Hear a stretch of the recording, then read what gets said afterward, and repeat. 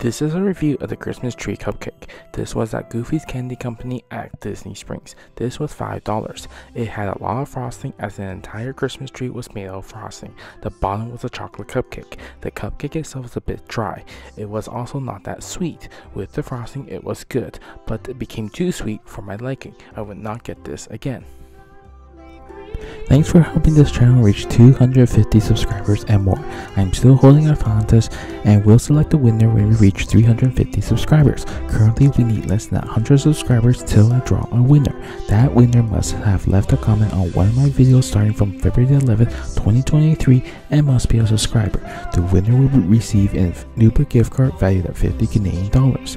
I have also started a Patreon. If you'd like to join my Patreon page, the link will be in the description to join my Patreon. Do not forget to like and subscribe. It does help this channel out. Thank you.